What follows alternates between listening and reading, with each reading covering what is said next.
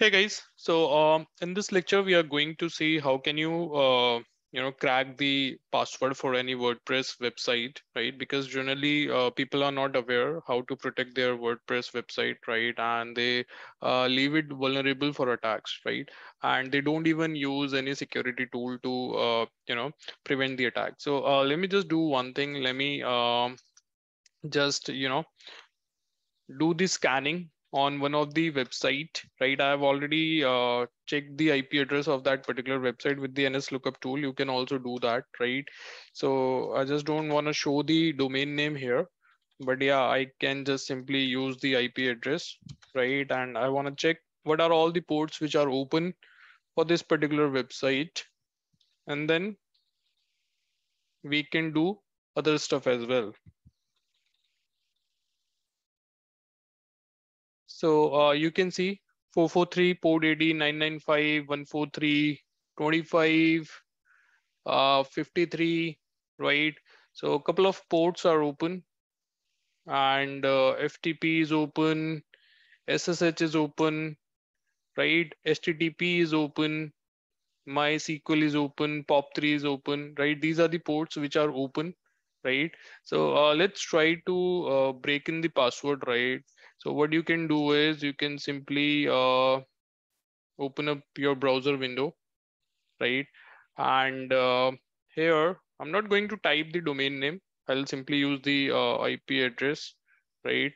And you can just do one thing. You can open up the developer tools.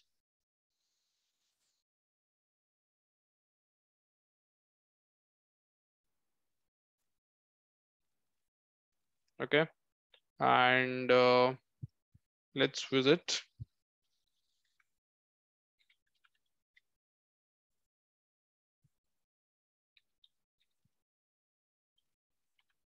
This is just for learning purpose. Please do not do attacks in public environment, right?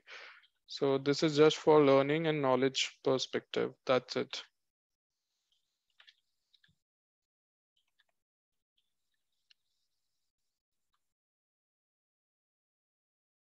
So, okay, we can see that we are using get method, right, to access this particular website.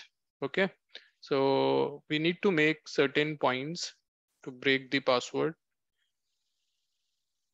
So point number one,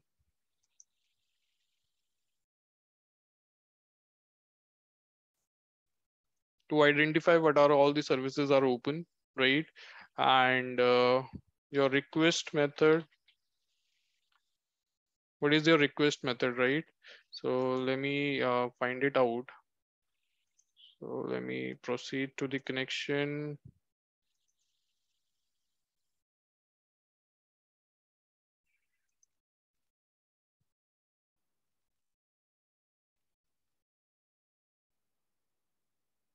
Okay.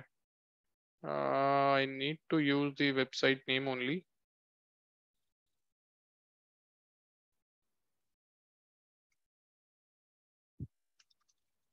So let's see.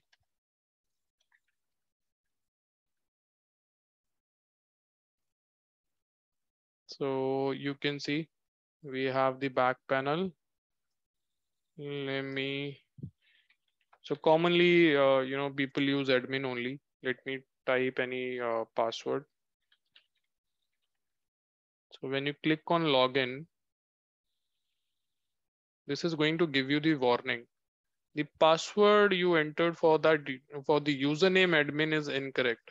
This means that admin is the registered user on this website. So copy this information as we need this.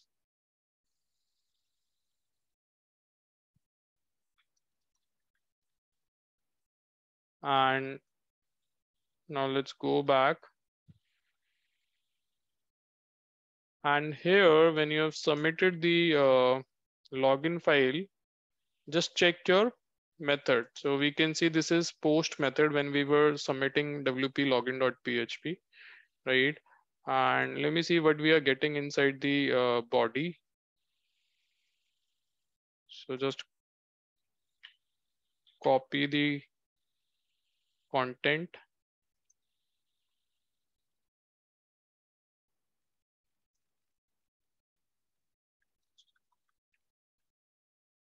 and this is the request body when you are visiting WP or wipnlogin.php file, right? And let me show you where I have kept my dictionary, or you can say the password directory, right? So if you go, I will be using Hydra for the brute force attack here. Word list. And here, if you do ls-la, you would be able to see rockq.txt.gunzip, right? This is the file we would be using to initiate the attack. Okay. And request is post, directory is wp-login.php, right? And from here, you can see that this is the request body which it is sharing, right? And we know the username admin is there on the site, right? And now what else do you know? I think that's it. So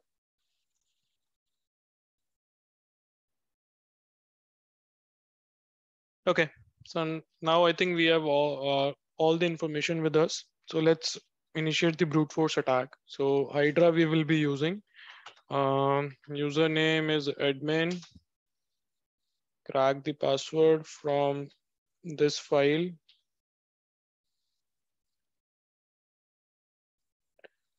RockU. Okay, and IP address of the website, which you can find with the help of the NS lookup.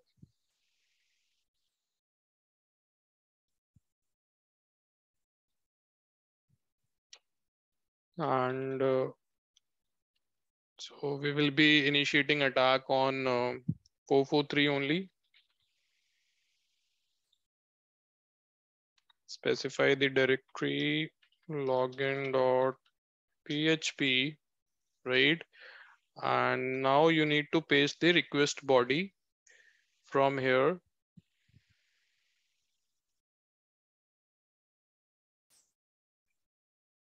Copy, paste. So inside password,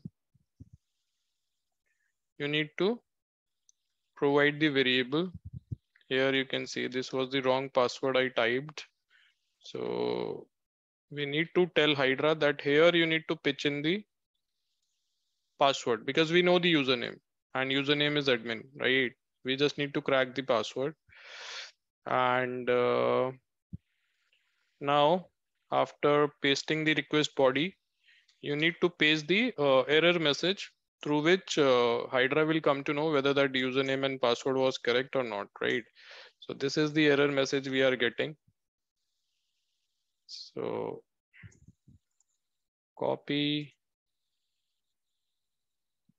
paste, and then colon one.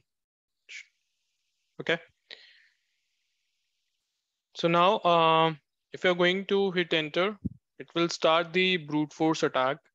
And you can see that it will take time because it is going to do like 16 to 17 attacks per minute, right? So here you can see attacking this particular website, right?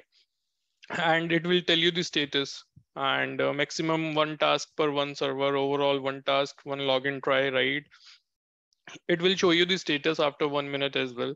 So if this website owner is using any security tool, right, then he will be able to prevent the attack and he might not be able to lose website access. But if there is no security plugin or no security cloud-based security solution deployed for this particular website, then this will be hacked, right? Because now we know the username, we just need to break the password, and this is what this tool is going to do. I can have 3-4 machines, right, simultaneously doing this job, and any one of them will crack the password. Okay, so you can see here we did one try per minute, one try in 00 minute, right? So I mean, this is the virtual machine. We are just doing it for the fun, right? I'm not going to break the password in for real. So that is the reason I'm not using the heavy FT machine for this attack as of now, right? This is just for learning purpose. So make sure that you do not do attack in, you know, for illegal purposes or any military or secret service organizations, right? Because that is illegal. Okay, so that's all. Please save your websites. Let me show you how I have protected my website. So if you will visit our website, right, and if you try to open up the back panel, you won't be able to do that.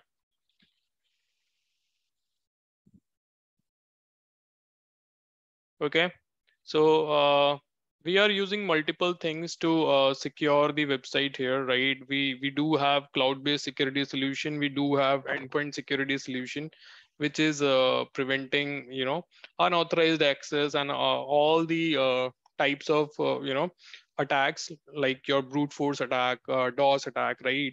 So we are preventing all these attacks, right?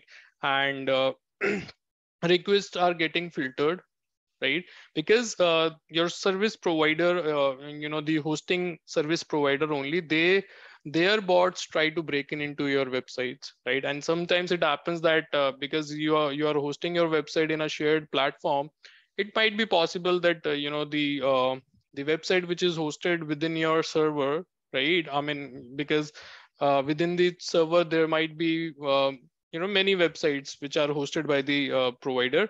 So it might be possible, you know, any other infected website can initiate attack on your instance, right? And we also call it a cross-site scripting attack. So these attacks, it happens, and here you can see that we are not able to open up the back panel login. And in fact, if you try to right-click, right, this website will not allow you to, you know, check the source code, right? If you do a right click, it will block your, you know, uh, request. Similarly, if you are going to initiate the attack on this particular website, then it is going to catch it and it will block your access, and you will be blocked for like, you know, couple of hours, right? So this is how we prevent attacks on WordPress websites. If you need help, you can reach out to us, right? We provide consultation, and we make sure that your you know, website is safe, because your business is running through your website, right? So uh, make internet a safer place to work, right? So that's the goal, and we are just doing it for the risk assessment for one of our client, right? So that's it. Thanks for watching this video. If you have any doubt, do mention your doubt in the comment section, and if you need any help, you can reach out to us at you know, contact@ngcloudx.com. Thanks for watching this video. Have a nice day.